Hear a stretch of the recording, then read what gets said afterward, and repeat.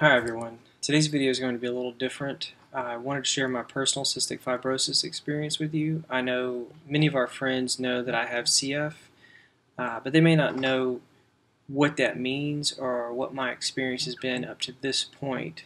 I also wanted to make it clear that I'm not in any way looking for sympathy. I am very lucky to have a mild form of CF, and there are people out there who are exponentially worse off than I am. So my goal here is to raise awareness for the disease by sharing what I went through. I had a much easier time than most people. So as I tell my story, keep in mind that most CFers have to go through much more. And now before I really get started, if you don't know what cystic fibrosis is, it's a genetic disorder that affects mostly the lungs, but also the pancreas, liver, kidneys, and intestines. So I'll let you Google it from there for more specific information. And also I want to let you know I am reading this, so please forgive me as my eyes bounce all over the screen. If I don't do this, I'll lose my train of thought and go off on some random, unrelated stories and tangents and things. So bear with me.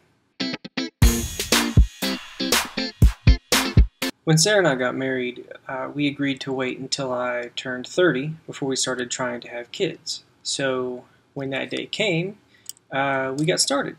And after a year with no luck, we noticed some issues that we thought might be playing a part in preventing us from conceiving. So we went to a fertility specialist, and they ran a couple of tests on Sarah and the one obligatory test on me. And I'll save you the details and just tell you that I ended up being the one with the fertility issues. So that doctor, the fertility specialist, sent me to a urologist. And once again, skipping over some details, some TMI, the urologist quickly determined that I must be a carrier for cystic fibrosis. His words were, "There's no way you have full CF because you're healthy, over 30, and haven't had any issues. So you're probably just a carrier." So he had a basic genetic test done to determine if I was in fact a carrier, and after about a week the test came back and it was confirmed that I did have one of the most common genetic mutations associated with CF. So he sent me to a genetic specialist so I could learn what all that meant. A few days later, I got a call from the Cystic Fibrosis clinic to schedule my appointment. It was during that call that I was told there was still a chance I could have CF and that I may need to undergo more testing. And at the appointment, the CF doctor explained that there are thousands of genetic mutations and that can cause cystic fibrosis, and the genetic tests that the urologist ran only tested for 25 of the most common mutations. The CF doctor wanted to test me for the other possible mutations as well as administer a sweat test and a kidney ultrasound. That meant more blood work and two of the most interesting lab experiences of my life. But when I left the CF clinic that day, the nurse told me, "Whatever you do, do not Google cystic fibrosis. Only look at the CF Foundation website for information." So, of course, I Googled it before I had even left the parking lot. That turned out to be a huge mistake because I got myself good and worked up and freaked out. I went into all this thinking I was just a carrier, and now there's a chance I could have full-on CF. This was the start of a pretty rough time for me emotionally. Fear really took over my life because there aren't many people in my life that have a good understanding of cystic fibrosis, and because I wanted to look strong under the pressure, I didn't really talk about it, and that meant I really didn't have a lot of support. So this is where the story gets a little funny. And first I'll start with my kidney ultrasound. This is what I call the sexy ultrasound. The purpose of this test was to check and make sure I have two kidneys. only having one kidney can sometimes be an unfortunate side effect. So for that test, they make you drink like 24 ounces of water before you go, and you can't go to the bathroom because you have to have a full bladder for the test. So of course I get to the lab and I need to pee worse than I've ever needed to pee before. And after they made me wait for what seemed like 15 minutes, but was probably more like 2 minutes, a nice nurse takes me back to a dimly lit room with the ultrasound equipment set up in the corner. Uh, she points to a little room off to the side and tells me I can go get undressed in there and hands me a gown to change into. And my understanding of the human body is very basic, but I know where my kidneys are, or where they're located, so I'm not real sure why I need to get undressed. I'm thinking, you're doing a kidney ultrasound, couldn't I just lift the back of my shirt up, But um, but this lady's a professional, so I just kind of accept that she knows what she's doing. And I get changed into the gown and go sit on the table, and the nurse pulls out her phone and turns on soft music and then dims the lights a little more. And I start to kind of, I'm like, what's going on here? So at this point, I start to fight back the thought that this is turning into an adult film, and just assume that she's trying to make me comfortable, just trying to make sure I'm comfortable for the for the ultrasound or whatever. And she's getting ready to get started, and I look towards her and say, "Okay, we're looking for 2." And she says, "Testicles?" And I said, "What? No, kidneys. I have 2 testicles." And then we both stop. She gives me a little bit of a confused look and then starts shuffling through her papers and says, "I'll be right back. You can go ahead and change back into your clothes." So the rest of that story goes as it should. I got the right ultrasound, finally got to pee, and I do have 2 kidneys. So that poor nurse was mortified when she came back and extremely apologetic. Evidently, my ultrasound and someone else's ultrasound information got switched. My name was on the file, but someone else's procedure was listed. So I'm glad I kind of made that comment before we got started. Otherwise, she would have been looking for my kidneys in the wrong place.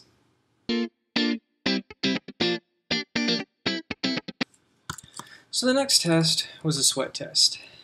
This was not as funny so much as it was bizarre, just because of what had to do. So I had to go to Children's Hospital in downtown Dallas to have this done, because it's not like blood work that you can get done anywhere. You have to go to a place that has the equipment to do this. So this test measures the amount of salt chemicals in sweat, and it's done to help diagnose cystic fibrosis. Normally, sweat on the skin surface contains very little sodium and chloride, but people with cystic fibrosis have 2 to 5 times the normal amount of sodium and chloride in their sweat, so they're saltier than other people. So this test is conducted by applying a medicine that makes the skin sweat to a spot on your wrist. Then electrodes are hooked up to your wrist over the medicine. A mild electric current is sent into your arm, and the medicine makes you sweat in that spot. Now that's the WebMD explanation, and that's probably what happened to me. But what I remember was being hooked up to what looked like a car battery with little jumper cables coming off of it. And it was just like jumping off a car. I'm pretty sure I'm now qualified to run this test on other people. They even had little red and black cables and electrodes. The little things that hook to your arm are red and black, just like they are on a car. So anyway, once the nurse hooked me up, I asked her, will this hurt?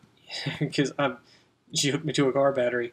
So will this hurt? And she said, no, but I won't lie to you, it's not going to be pleasant. And at that point, she flipped the switch like the mad scientist in every Frankenstein movie you've ever seen. I may have heard her laugh a little.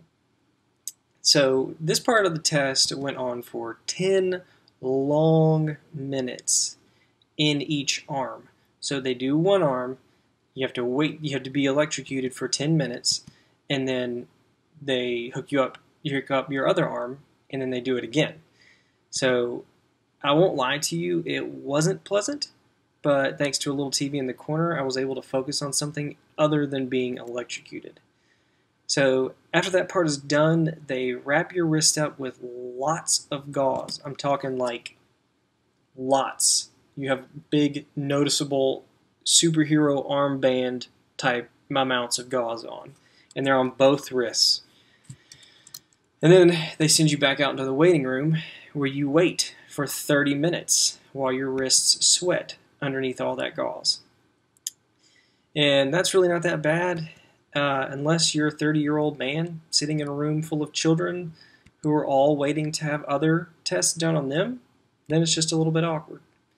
So anyway, once your 30 minutes is up, the gauze is removed. They take the little piece of gauze that's been absorbing your sweat, and they put it in a little capsule, and it's sent off to have the sodium and chloride measured, and you go home and wait.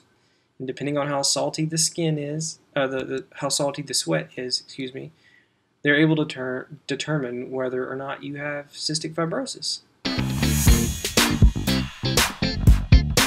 About a week after all that, I got a call from the CF doctor with the test results.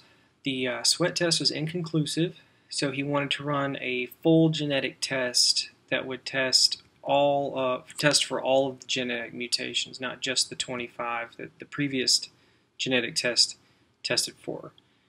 So I agreed, and the next day I had more blood drawn, which was something I was getting very used to at this point. After about 2 weeks, the CF doctor called me again, this time to tell me that they did in fact find a second mutation. However, this mutation was very rare, and so rare in fact that he needed to consult with other physicians on how to move forward with my treatment. Now about a week after that, I was back at the lab having more blood drawn, giving a stool sample, getting a bone density scan, and finally a chest CT. All the test results came back normal for a regular 31-year-old man. There was a small amount of damage in one airway in my lung, but other than that, things looked good. The doctor told me that based on the test results and my personal history and the type of mutation pairing that I have, he didn't expect my CF to affect my lifespan. They gave me an albuterol inhaler with an acapella, which is this device. I blow into this, and it vibrates my chest, which helps knock loose any mucus that's building up. So after I use the inhaler, I have to blow into this for about 20 minutes, and it's supposed to loosen and shake loose any mucus that's building up in my lungs that could lead to infection. My other option is to run. I use the inhaler, and then I can go run for 20 minutes. So I try to run a couple miles after I use my inhaler every day, and that's supposed to work even better than this device. So I end up doing that more often than not because it's good for everything. I'm running. Since that time, my life has changed somewhat. Because of my genetic mutation pairing is rare, there isn't a ton of information out there, and if you remember, I said my doctor wasn't sure if I needed treatment or not. So in my mind, there's a lingering possibility that something could develop one day. I've decided to treat myself by maintaining a healthy lifestyle and really focusing on staying strong and fit so my body is in the best position to fight off any infections that may come along. I do this in addition to the inhaler and acapella sessions that I do daily. Emotionally, it's depressing. Again, my CF isn't bad. So far, I haven't been hospitalized. I don't need to carry oxygen. I've lived a full life. However, those two letters, CF, are always in the back of my mind. Someone who's been cured of cancer never really stops thinking about that cancer. It may sink below the surface of their mind for a period of time, but it always comes back up. And I have a son now, and I worry every time he coughs. I know they're normal baby coughs, but my mind makes them into something worse. Sarah isn't a carrier of cystic fibrosis, so at worst, the worst, Gabriel could just be a carrier. Sarah and I both would need to have a genetic mutation in order for him to have full cystic fibrosis. And that's not the case, but I still worry about it. And also, you may not know this, but cystic fibrosis is really a lonely disease. CFers can't get together in person because of the immune system issues that CF causes. After I was diagnosed, I wanted to meet other CFers in my area and see what sort of support systems there were. But sadly, we can't have weekly meetings or anything like that. And because we don't always look sick, or in my case, I rarely ever look sick, people don't consider us to actually be sick. It's hard for me personally because my friends and my family don't think of me as sick. So helping to raise awareness of this disease isn't always at the forefront of their minds. But I've connected with several CFers through social media, and we're able to offer each other encouragement, and Sarah really keeps an eye on me. She can tell when it's starting to weigh on me, and she's good about helping me retreat from it and take my mind off of it for a little while. Now, that being said, I have a family now, and I don't take a single day for granted. I've met a lot of awesome CFers, and they're the most positive people you'll ever meet. Even when they're going through some truly hard times, they haven't had the opportunities that I've been blessed with, and that keeps me grounded. I don't complain about the blood work, and I try to find the humor in as many of the doctor visits and the tests that I can. I'm not as bad off as some of my CF friends, but they keep smiling through it all, and that pushes me to smile as well. And because I'm capable of doing more, I owe it to them to help raise awareness about the disease. I'm not asking for an ice bucket challenge or a 5K. I'm just asking that you remember cystic fibrosis. If you know me, that means you have a friend with a disease that doesn't have a cure yet. And I would appreciate it if you would remember me, as well as the thousands of other CFers around the world. For more information about cystic fibrosis, you can visit the Cystic Fibrosis Foundation's website at cff.org. On that site, you can also find out ways to help raise awareness as well as money for research. I appreciate you watching this video, and I'll see you next time. Thank you.